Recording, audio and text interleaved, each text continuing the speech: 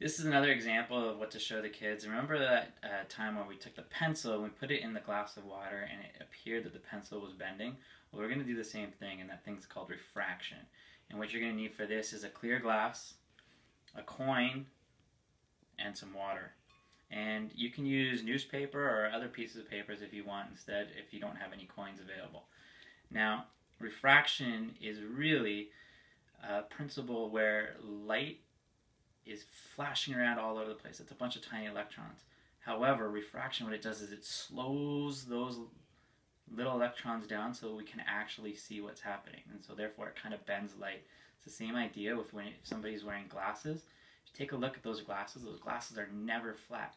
They're always bent because that bend is able to slow what the person is looking at down so that they can still see it clearly. So watch the coin here.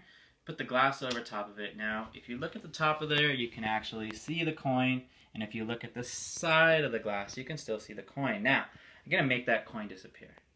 There's a little bit of a refraction here. So what I'm going to do is I take the water here, and I'm going to pour it in to the cup. Now, you can still see the coin at the very, very top.